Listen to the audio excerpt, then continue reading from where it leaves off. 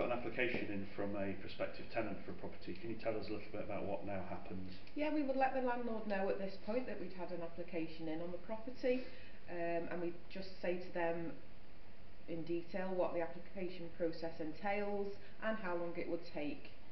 And then once we've got a decision from the credit company, we'd then go back to the landlord and let them know the outcome of that process. And that outcome is based on traffic light system? Yeah, it's the red, amber, green, again like the tenant. So the red is a outright fail. The tenant's not suitable for tenancy because maybe they've not declared a CCJ or a bad debt on their application.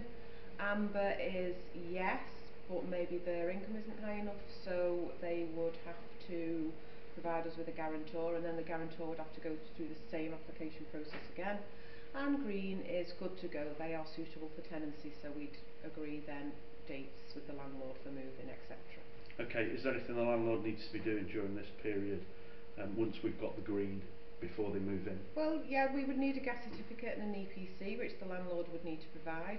On the day of the move-in, we require the tenant and or the guarantor to come into the office to sign the tenancy agreement and inventory, and also other paperwork we are required to provide them under the legislation. Once all that's signed and agreed, we hand over the keys to the tenant and they move into the property. That's great, thank you.